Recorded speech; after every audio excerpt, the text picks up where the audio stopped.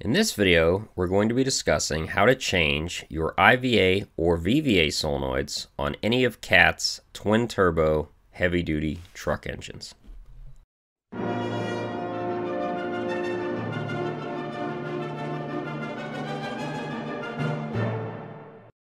Hey guys, Josh with the Adept Ape channel here, and today I need to shave. But other than that, I need to show you how to change an IVA or VVA solenoid.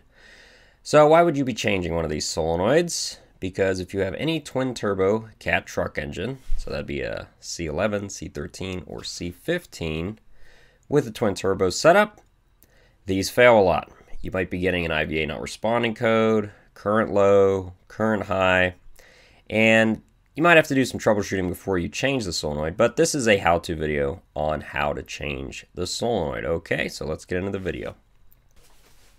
So, first thing you're going to have to do is remove your valve cover. Standard C15 valve cover here. We're doing solenoids 3 and 4, and they're numbered after the cylinder they're over.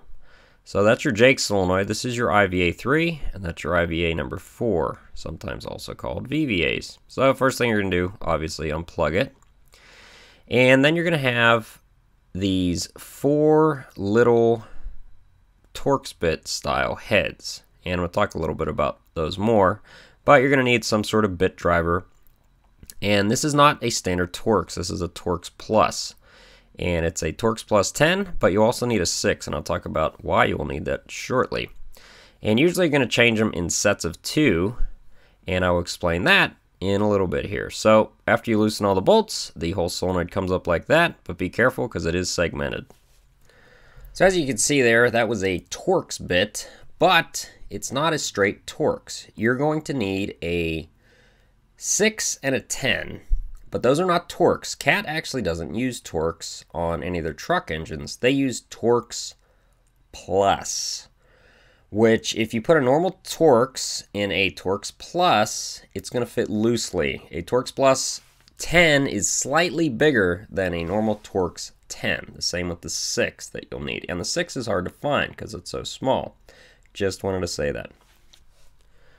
So this is the CAT box that's going to come with your new actuator kits. And it's a reman, so you're going to need to keep your old actuators to return for a core charge.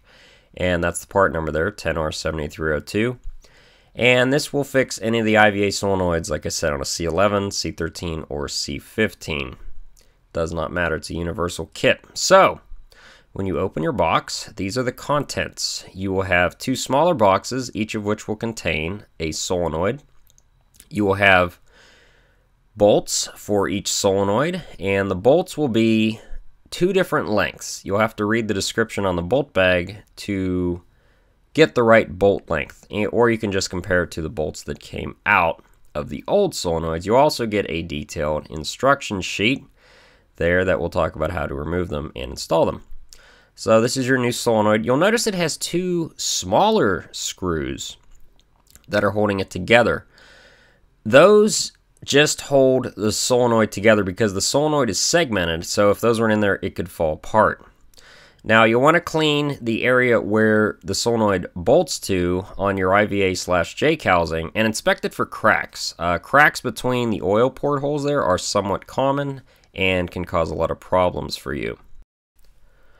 Alright, so in your instruction sheet, it's going to give you the torque and the torque sequence for torquing these solenoids. Now, most guys don't torque these. However, I usually do.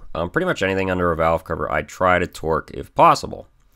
And you'll notice that you need to torque these to 20 to 22 inch-pounds. So that's less than 2 foot-pounds.